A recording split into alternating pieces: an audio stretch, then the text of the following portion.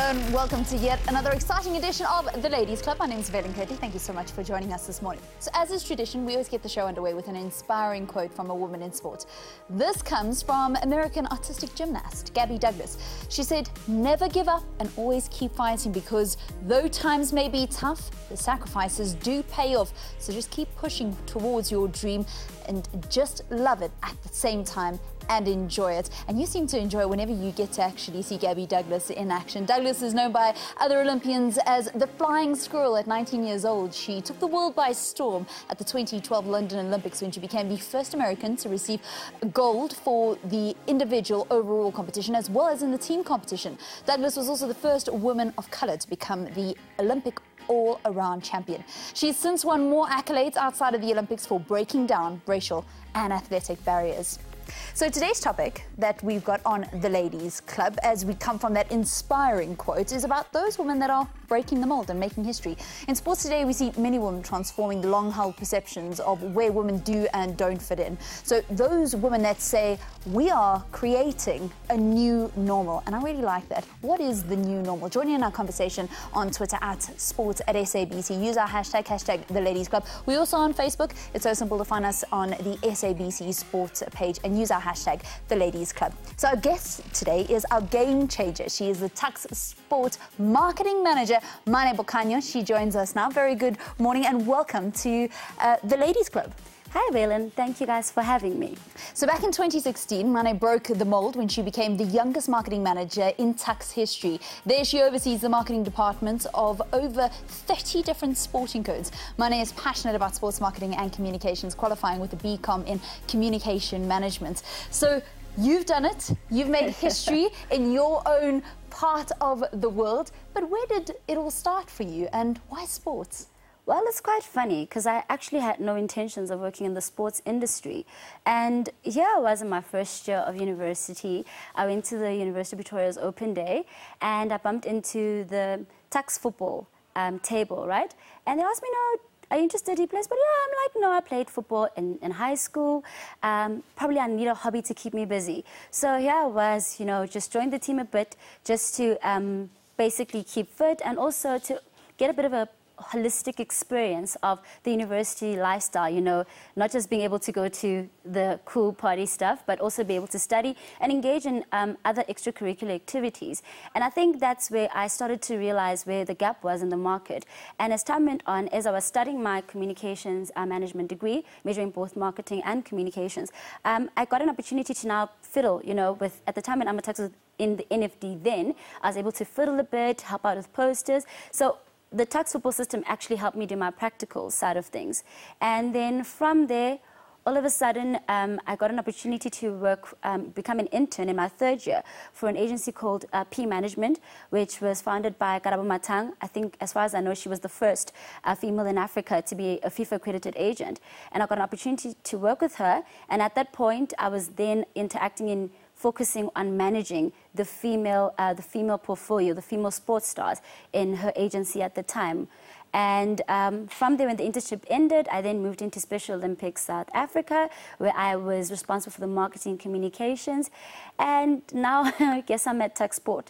So I guess that should summarize most of the juicy stuff. So it's come full circle. Yes. So you didn't just study at Tuks and then you kind of worked in the system. You went out, and how important was that to go and work at another company, to go and develop other brands, and also take certain people to new heights? You worked with Amanda Dlamini. Yeah, I did. It was a huge honor. I think that for me, it helped in terms of me getting a clearer understanding of what the industry is like, especially the sports business industry in South Africa and Africa at large. And I got to actually understand, how the NGO side of sports work, and that was thanks to Special Olympics. And I also got to understand how personal branding works when it came to interacting with some of the athletes that I had to work with before. And obviously now when I came into the Tuks system, I had a greater understanding of what the practical implementation of marketing would be in certain aspects. And I think probably that's where it helped a lot. So although you got involved in sports communications almost by fluke, almost by chance, Yes. did you ever think once you were there that you wanted to make history in the way that you did, being the first black woman and the youngest in your position? Not necessarily. For me, it really wasn't about being acknowledged in terms of that. I just found a passion for it, and I felt that there was a need to make a difference and an impact, you know, in that industry. And it was my way of actually advocating for women in sport, because sometimes we tend to think that we need to make noise on social media, but how can you make noise when we don't have people working behind the scenes, trying to work hard towards changing the perceptions of what female role should be in the sports side of life? For me, it was never about, no, I want to make it as a female, I want to prove a point. I obviously did experience sexism here and there in the different organizations that I've worked in. Gender inequality, I mean, that's the reality of every woman. But for me, at the end of the day, it was like, there's something that I need to change. This feels like it's my calling. I'm just going to go with it. I'm going to give it my all. And all of a sudden, everything else just unfolded on its own. But my focus was always, do what you're passionate about, which is marketing, communications, and sport. And that was to just help organizations be able to share their narrative in the best way possible. And I guess everything else came together. So if you want to empower women, you've got to be an empowered woman yourself. You've got to walk the talk. Definitely, definitely. We're going to be continuing the conversation with Mmane when we return. Do stay with us. You're watching The Ladies Club.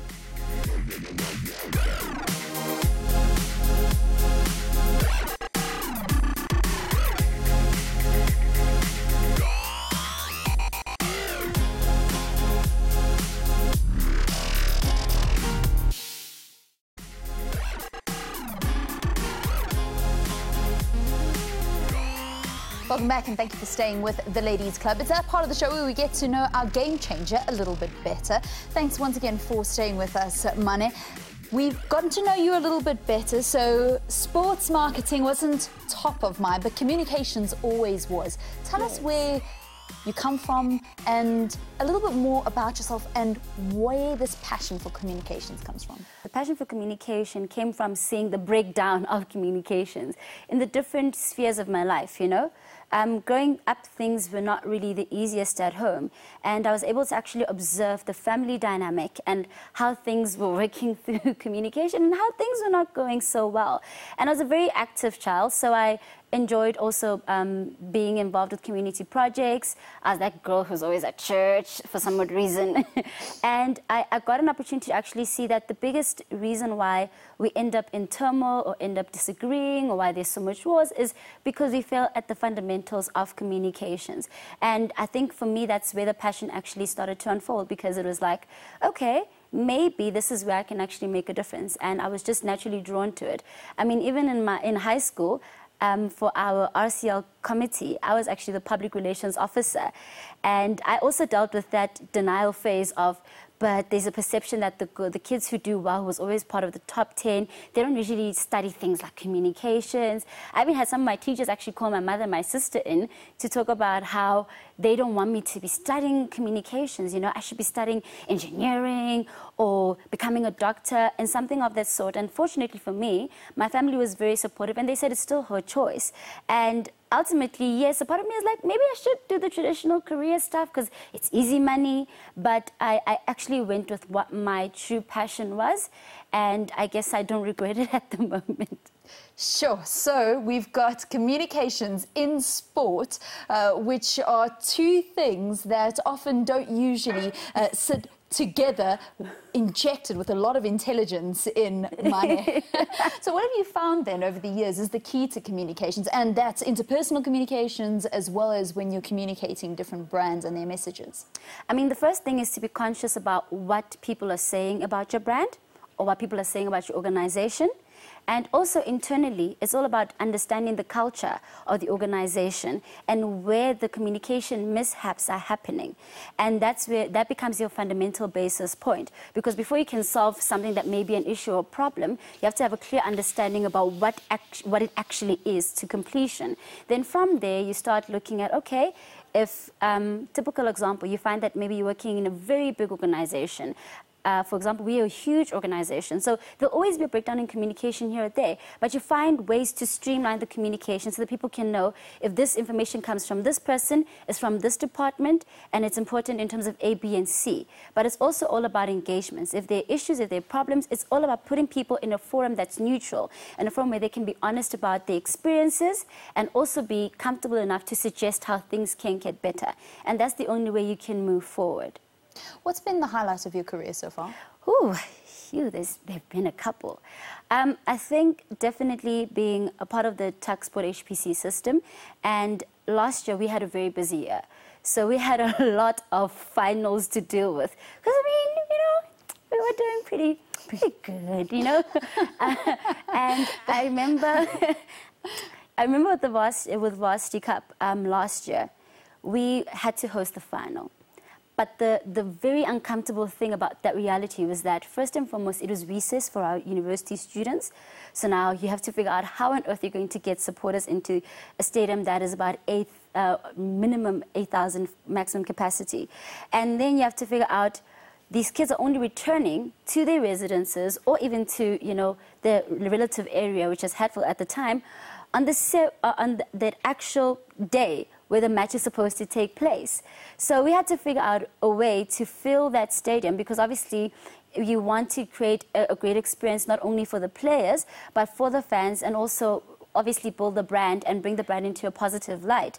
And we sacrificed our Easter weekend with our families last year, which is something that most of us had never ever done, which is very uncomfortable. Most of us were stuck in the office working throughout the Friday till the actual Monday, till we had to host the final.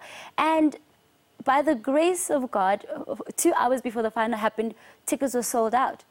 And then, boom, all of a sudden here we're sitting with approximately over 10,000 supporters in the stadium, and the students are only starting with class the next day. So there was actually such a great highlight for us. When I say us, I mean our entire TuksSport marketing team, because a lot of people didn't think we'd pull it off, because we've had a bit of a roller coaster in terms of supporters. I think the entire industry is actually experiencing it. But that day, it was like, actually, this is amazing. We did this. We actually pulled it off. Some would say that it's easy to be in your position and to manage the communications for a place like TuksSport, because they have got a winning culture and they're always doing very, very well. And it's easy to sell something that's winning. Not all the time, actually. You know, for us, people think that it's all about the winning culture, and that's definitely not the truth. Yes, winning is important. I mean, it's great for our sport brand as well as the University of Pretoria. But the important thing is the people engagement part and the lives that we are changing. For us, the focus is unleashing the next Akani Simbini of tomorrow, or discovering the future athlete from their native communities. So people may think that we're worried about the titles and winning all the time. But for us, it's actually building a structure, making sure the structure is strong and consistent to develop and build good athletes. I mean, in 2016, we had approximately 49 people who represented South Africa at the Olympics who were part or from the TuksSport system. And we're going to find out a little bit more about what the future holds, because I'm very excited just talking to you, spending some time with you, what the future actually holds for you and what your plans are. But Mmane's story, while being truly inspiring, let's quickly shift focus to this week's trailblazer, another woman breaking the mold in the world of sport. Dorothy Tsotsobe, or Ma Tsotsobe, is well known for her role in the development of women's rugby in the Eastern Cape. Just over 10 years ago, Ma Tsotsobe gathered a group of enthusiastic women and started women's rugby in her community. The women's game quickly spread to other communities, and today women's rugby in the province is absolutely thriving thanks to her efforts. She's also mother to former Proteas fast bowler Lonwaba Tsotsobe and former Springbok women's rugby captain Nomsebenzi. She's the first woman ever to serve on the South African Rugby Union President's Council, and is currently the only woman serving on the Eastern Province Rugby Executive. Another woman that is a pioneer in her sport and making history. I want to know, who's your role model and who inspires you? Oh my goodness, there's quite a number of women.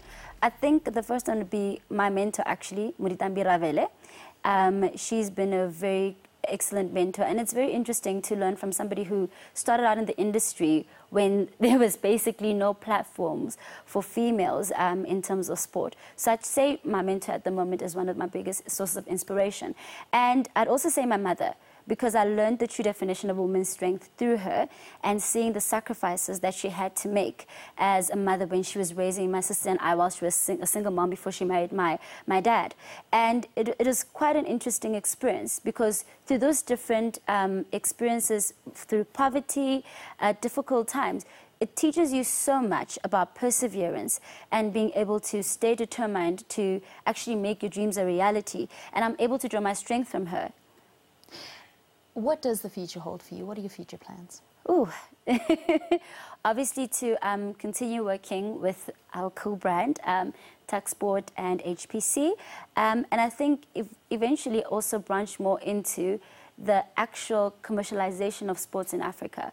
I think that's something I'm actually getting a bit more interested in, because from an African context, it looks like there's still a lot of things that we haven't really gotten the gist of in terms of managing our sport organizations as an actual business. So that's something I actually want to look into and actually study and research about. So I think probably in the future, that will be the direction I'll probably take if marketing gets boring to me. But at the moment, it's definitely to carry on building the TuksSport and HPC brand with our amazing team and support staff at TuksSport.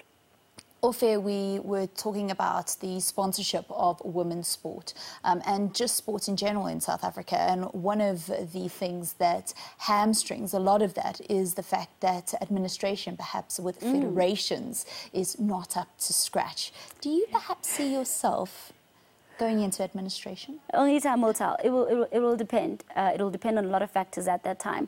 At the moment, actually, technically, my role apparently still falls under an administrative role.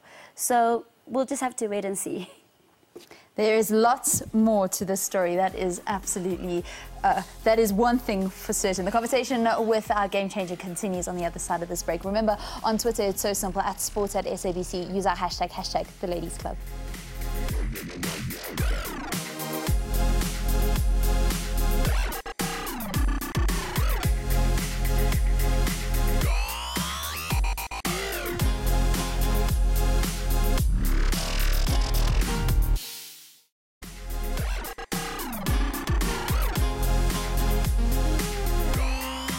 Welcome back. Thanks for staying with the show. You're watching The Ladies Club. Please join us on Facebook, Twitter, and you can even email some of your comments. We'd love to hear from you. It's just so easy to get in touch with us. We conclude our conversation with Mmane, and we want to find out a little bit more who this lady is at home. What do you do for fun? Oh, goodness. Do you really want to know? Oh, well, yes, now I definitely do. Usually hang out with friends, travel, go to the spa. But we like, because we're young, I mean, I'm still 26, so we'll party. Party up a storm, recover for a day. Then that's usually most of the stuff that I usually do. And I like reading. I enjoy reading. I enjoy curling up with a little book or my favorite mag, and then just go on a series binge when I'm tired. So when I feel like taking a proper break, I just decide, okay, oh, this is series, and then I stay in bed all day and just watch series. Okay, so what is on your bucket list next to go to travel to? Like, where's your next travel destination? I am going to Thailand next month. Oh, wow, lovely. With one of my friends, so that's definitely in the plans. Maybe towards the end of the year, I'll probably go to, if things go according to plan, to Morocco with Bay. Yeah. Okay, so we do know that there's now a boyfriend in the mix, and she does like to enjoy herself. So she's not all work and books and intelligence. But how do you manage all of this stuff to be such a well-rounded person? I mean, it's not easy. It takes a lot of effort. I'm even at a point right now in my life where I schedule everything. As much as some people think it's really weird, if I know that I have to be with my family this weekend, I already schedule it off. So I block times out for personal stuff, and I just try to stick to the similar schedule every day. Of course, because I work in sports, it's quite dynamic, but I try to get the basics out of the way, like what time am I going to run? I know if I run at 5:30, it's going to be 5:30 for the whole 4 days of the week. If I know that I need to cook at 6 o'clock, I try to make sure that I'm cooking dinner at 6 o'clock. So it's just being very, very strict on your schedule. I'm not saying that it works all the time. Some days, obviously, things may change here and there, but it's just having that overall plan to say, okay, this is what I'm sticking to. Then squeezing a digital course here and there when there's extra time. I just look at you in wonder, because sports is dynamic, and yes. you have to be incredibly flexible, and you yes. have to be able to adapt. Yes. So, I mean, how do you do that? I mean, well, firstly, if it's not my actual strength, I delegate. So fortunately for me in our department, we've got a wide array of experience and people who have strengths. So we have a good graphic designer. So if it's something graphic related, you just give her the role and to do her job, you know. And if it's something in terms of journalism or finding stories, you give it to the person who's responsible for that. So it's always about just making sure that you're very conscious of what your strength is, and then whatever you're not strong with, you're able to ask someone else to say, okay, look, this is not my strength, or I don't have capacity to do this. Can you just kindly assist and take care of this? And most of the time, people are always willing to help. And that's fortunate for us in our environment, where we know that we can always help each other out and work together to make sure that things are always looking good for the brand. If there was one person that you could meet and you could spend dinner with, and they can be past or they can still be alive, who would it be and what would you ask them? I'd like to have tea with Mmane.